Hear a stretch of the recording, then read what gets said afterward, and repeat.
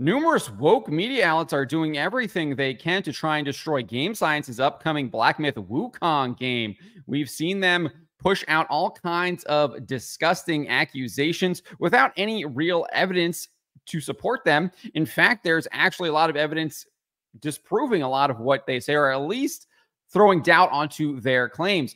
Most recently, though, we are seeing reviews come out where they are claiming that the game lacks inclusivity and diversity, and this is a knock against it when the game literally has you playing a monkey and you are fighting a bunch of supernatural monsters. You cannot make this stuff up. These people have an agenda, and they will continue to push it over and over and over again until you succumb to their will. We will not be doing this. We will continue to fight against them. Before we get to this, I'd like to ask you, please hit that subscribe button, hit that bell for notifications so you don't miss any of our future videos here at the Trent Report. Roll this up over at thatparkplace.com.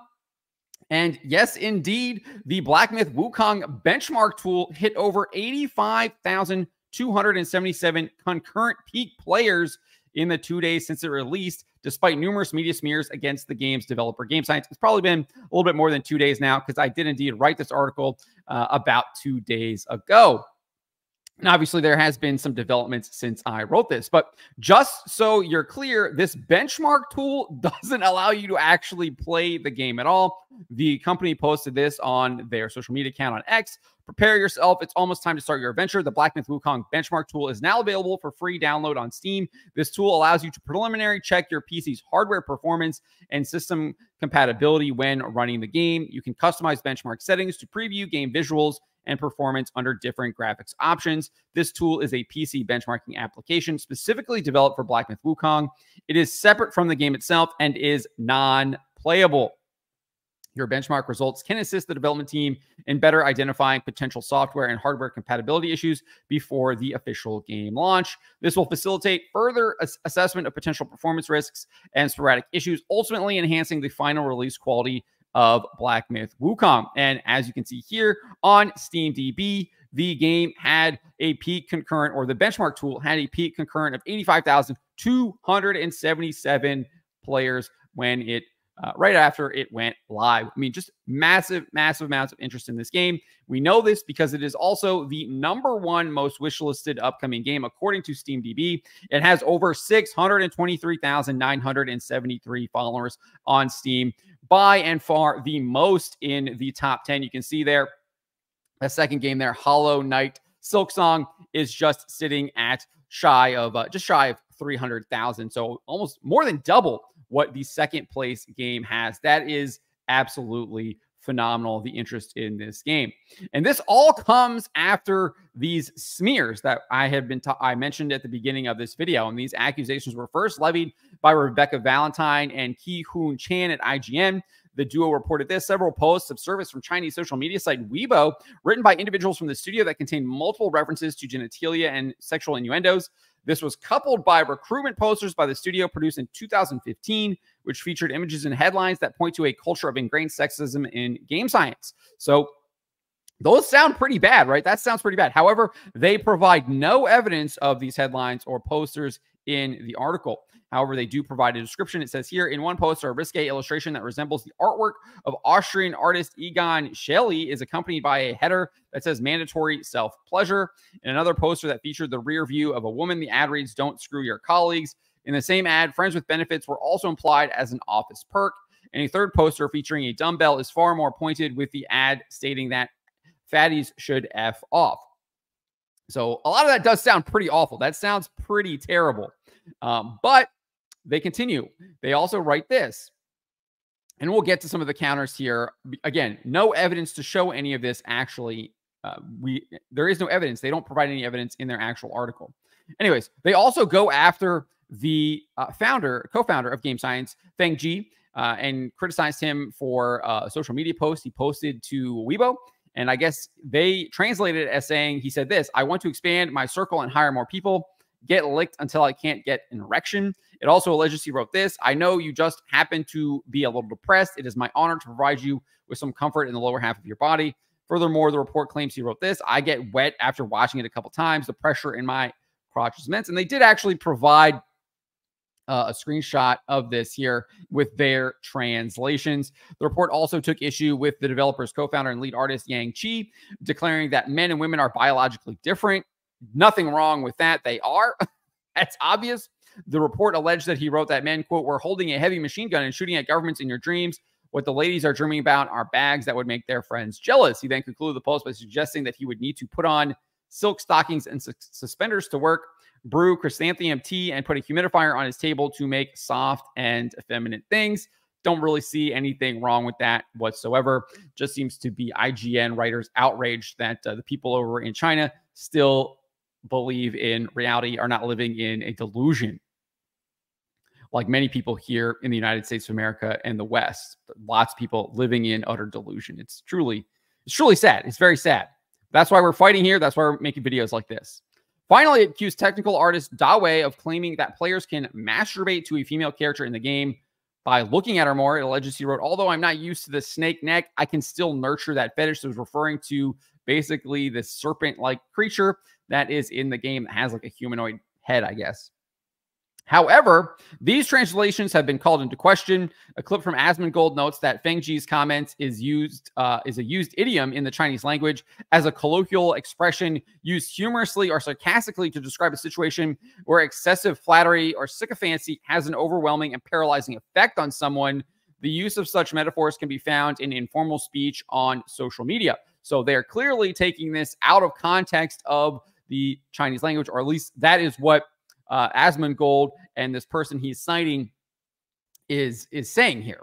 So again, pushing back on these disgusting allegations that IGN is making.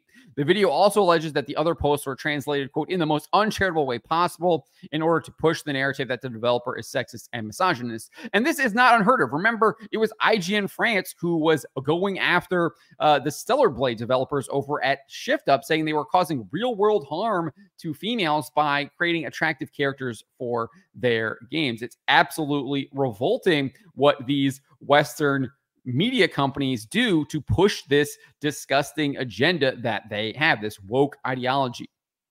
So I think it's probably likely that the clip here from Asmongold is absolutely correct, and IGN was indeed trying to smear Game Science and Black Myth Wukong, especially knowing that this game has a ton of interest in it, and they could get a lot of clicks for IGN.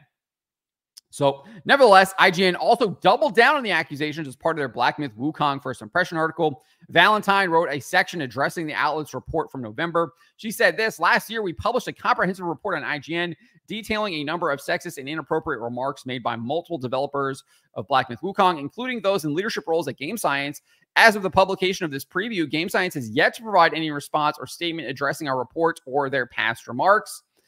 She went on to add this. It is also true that several of the people who are making it have made disparaging remarks about women and don't seem to be interested either in retracting their past statements or in supporting the numerous women who are being harassed in online conversations about Black Myth Wukong purely for expressing their discomfort with those statements. Both of these ideas can exist simultaneously. What audience want to do about this conflict is ultimately their choice. She then said this, one last note, I didn't see any women or femme-coded characters in the demo, and I was able to confirm from Game Science that there were none present in the section of the game presented to the press. There will be women in the final game, but for now, it is impossible to really comment on whether or not Game Science developers express beliefs permeate Black Myth Wukong in a meaningful way. So even here, she's already signaling to her other woke media journalists that you need to get in line. This game doesn't have enough diversity and inclusion in it. And this is bad because you didn't see it in the demo when she's literally attacking them for talking about a female character. Remember, like, you can't make this stuff up.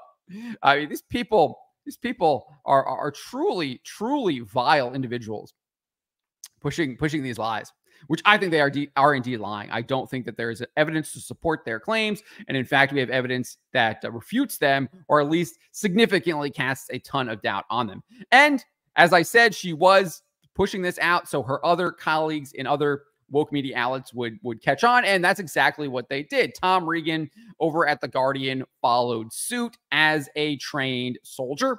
He says, I am unfortunately met with very little honest communication when I bring up a report from IGN, which related alleged alleged sexist comments from multiple developers at Game Science, as well as those in leadership roles. He then referenced an interaction with one of Game Science's co-founders, who he refers to as Ted. He says, I present Ted with the opportunity to address the claims of misogynistic posts and whether he feels that they represent Game Science's values. Instead, I am shut down with a hasty no comment from their UK PR representative, and then after a long wait, given a longer statement of no comment via Ted's translator. I am then told that Game Science's US PR agency will follow up later with a prepared statement, only to be sent the following. Game Science is focused on the demo at this time and will only answer questions related to gameplay. So basically just shutting these people down, not addressing their accusations that they are making, which have already been called into question, which of note, he doesn't put that at all. He does not address that these accusations made by IGN have been called into question or there is any doubt in them. Shows his lack of integrity by not pointing out that that has indeed happened. But that's because these people don't have integrity. They're all about pushing the agenda. GameSpot would also push these claims in a recent video titled Black Myth Wukong, Everything to Know. In the video, the narrator says this: it should be noted that allegations against Game Science have surfaced over the years via reports of the developer fostering a sexist culture and work environment with numerous women in the Chinese gaming community, highlighting these problems within the studio, as well as backlash following crude and controversial social media posts by Game Science co-founder Ji Feng. Very deceptive here. They're saying via reports. There is literally one report, and then there's a bunch of articles around this report, as we just mentioned, as with the example of The Guardian. They're all referencing this one single IGN report. None of these other outlets have done any kind of individual reporting on this. They cannot confirm it. That's what I'm taking away. The fact that you have not confirmed this, you haven't done your own individual report, shows that it's unlikely true. And they, again, no counter. They do not show the counter argument. They do not show the counter evidence that shows that this report has been called into question. Because again, these people don't actually care about the truth. They don't care about the evidence. They don't care about the facts. They only care about pushing their woke agenda. And then the video continues with the narrator continues saying, as of this recording, Game Science has repeatedly refused to comment on the allegations, although it has removed some of the offensive wording in its marketing materials that has contributed to the misogynistic culture. The narrator then directs viewers to read Tom Regan's aforementioned coverage in The Guardian. So absolutely disgusting stuff here. Media doing all out attack on Game Science, on Black Myth Wukong, knowing that this game is extremely popular. And in fact, we're seeing this in the reviews now. They are getting reviews. You can see ScreenRant attacking the game with a 3 out of 5 stars here. And this is over from Vera Dark here. She shared this screenshot of ScreenRant's review. And you can see here, one of the big cons is lacking in inclusivity and diversity, literally following suit to what IGN's Rebecca Valentine was telling her woke acolytes to indeed do. And again, it is a game featuring a monkey fighting a bunch of supernatural beings and fighting them. And everything I've seen is there is a lot of diversity in the monsters that you're fighting. Obviously, you have a single player, so you're not choosing between different characters or anything like that. You just are playing as Wukong or Sun Wukong. I'm not really sure exactly which one it is, but you're playing as the monkey.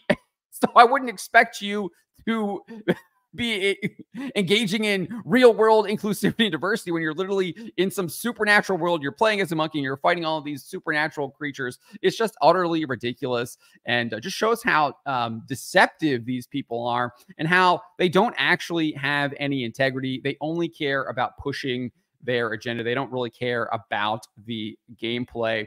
They have all of these gameplay things around it, but their real thing is right there, lacking in inclusivity and diversity. That's what they really care about. They don't care about anything else whatsoever. But I think this game is still going to do phenomenally well. If we go back, over 85,000 people concurrently playing or just using the benchmark tool.